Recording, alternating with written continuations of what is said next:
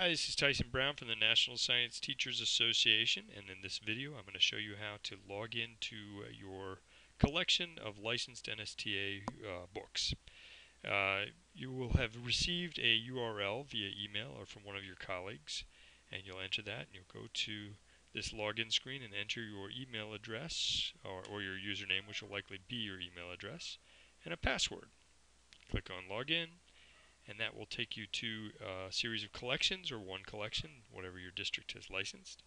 In this case, we have several. I'm going to click on one of those collections, Uncovering Student Ideas in Science, and there I will see all of the books in that collection, and I'll click on one of those titles and choose to read the book online, though you can also download it locally, and from there I will see the book. So there you have it, from login screen to a page within the book. In this case, it went to the last page that I had accessed. I'll see all of the content from NSTA's titles.